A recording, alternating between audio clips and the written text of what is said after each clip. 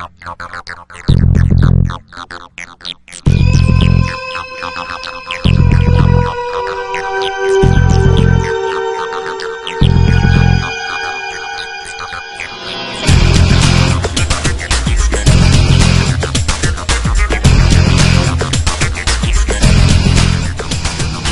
there traders, and welcome back for another free video from thestockbandit.com. I'm sure glad that you made it.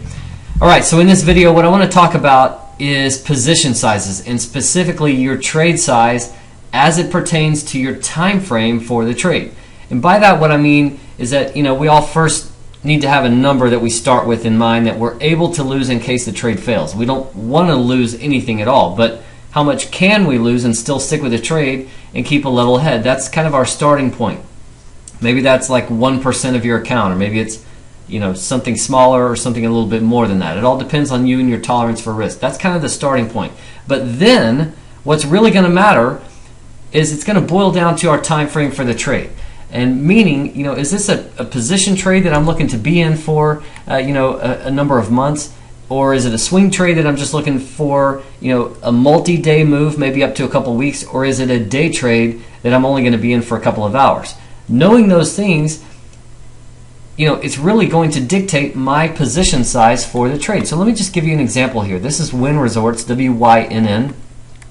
Stock's been really suffering here recently. We've seen it just trending its way lower. Every little bounce has been sold. And I say little, those aren't little bounces, but every bounce has been sold.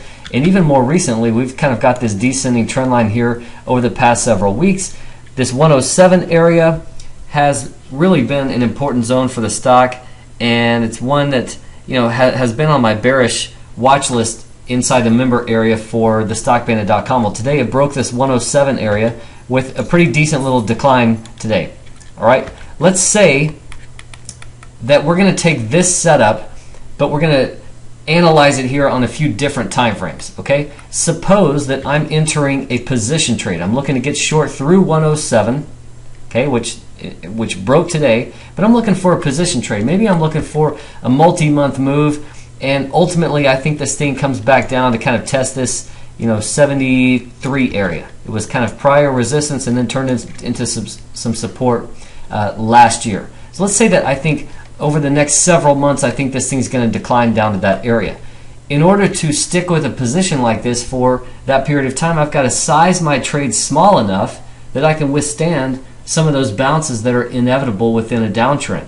I can stick with this trade and maintain a level head while I'm waiting for this thing to come down toward that low 70s target. But what if, let's just say that I'm looking to swing trade this, and I really think that kind of this 94 area, which was prior resistance, is going to now get tested. And so I'm looking for a multi-day move down to this 94 area. So I'm looking for about a 13-point move here, short to intermediate term. For a swing trade, I'm going to take a little bit larger size than what I would for that multi-month position trade, because I'm looking for a smaller move. Okay, but maybe I only wanted to scalp this on the short side today as a day trade. So I just caught a few points here intraday for a single day move, and then rang the register and moved aside. For those are kind of the smallest moves that there are, and I'm naturally going to size my trade much larger for those. All right, so think of it this way. You can take a really big position and you can look for a small move in the stock, like maybe a couple percent day trading, or you can take a small position in the stock and look for a really big move in the stock, like maybe let's say a 30 or 40% move lower on a multi-month position trade. And comparing those two, you can still achieve the same dollar profit both ways. So expect to trade shorter time frames bigger and longer time frames smaller. I'm going to say that one more time so it sinks in. Expect to trade the shorter time frames bigger and the longer time frames smaller, because that's just logical. That's how your trade size should be altered based on your time frame. Okay? Do not get stuck trading the same amount of shares on every single trade, because that's just not the most efficient way to trade. Look at your time frame for the trade, size your position accordingly. Thanks again for joining me for this video, and feel free to forward this along to a friend you think it might help. I will have more here for you soon, but in the meantime, trade like a bandit.